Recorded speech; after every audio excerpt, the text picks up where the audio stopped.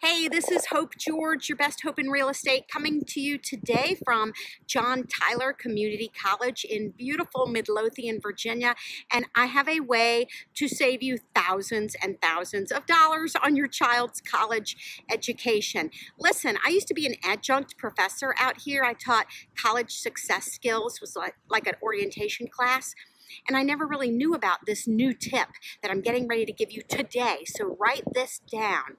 There's something called a CLEP test, C-L-E-P. It's been around for years, but it's not really publicized.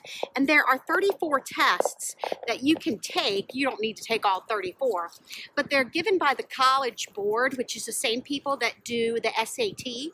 And for $89, your kid can take a writing test, a biology test, a college mathematics test, all like the 101 kind of basic academic courses, even psychology.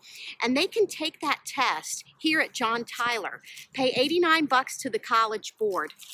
And if they get about a 63% on it, y'all, they can test out of that entire class. For example, at John Tyler, the biology test for $89, if your kid passes that, he gets 8 credits of biology. That's like $1,000 worth of classes. Plus, he doesn't have to take those 2 semesters of that biology class. So I encourage you, whether it's John Tyler or it's your student's favorite university, look up in advising or admissions and look up CLEP testing. It's kind of like AP testing.